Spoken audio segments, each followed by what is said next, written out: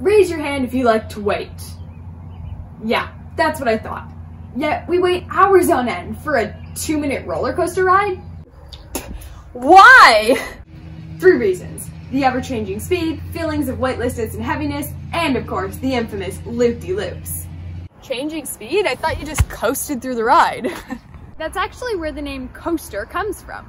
The higher you rise, the more potential or stored energy you gain, and the more kinetic energy or speed you lose, and vice versa.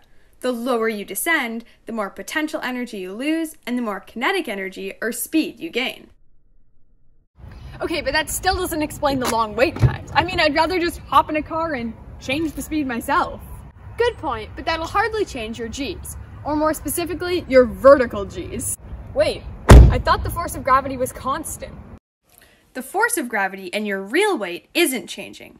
However, your perceived weight caused by the normal force is. At rest, these forces are equal, therefore we experience 1g.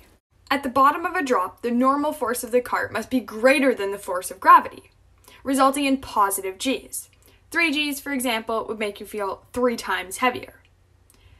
At the top of a hill, a much smaller normal force is needed to meet the net centripetal or center-seeking requirement. On some rides, this normal force is not even needed, allowing riders' inertia to carry them out of their seats. Either way, passengers experience G's less than 1, often called negative G's, causing them to feel lighter or even momentarily weightless. Thank goodness for seatbelts, especially when it comes to loop-de-loops. Thanks to centripetal acceleration, they're actually not needed in loop-de-loops. As long as the gravitational force doesn't exceed the centripetal force, causing the entire cart to fall, neither will you. So there's an outward force that keeps you pushed into your seat? Not quite. Although you feel the centrifugal force while on the loop, it is actually a fictitious or inertial force. What you're actually experiencing is the inward centripetal force that keeps you from going off the track on a tangent. Wouldn't it be the normal force? The tension in this string represents the inward normal force.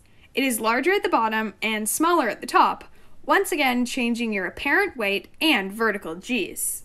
However, a circular loop like this can cause whiplash or even broken bones due to excessive normal forces. I've never seen that. That's because today, loops are a clothoid or teardrop shape, with a constantly changing radius. The large initial radius means you can enter the loop at a high speed without exceeding 3.5 Gs, and the small radius at the top allows you to maintain contact with the track at a slower speed. Whoops! I forgot about inertia!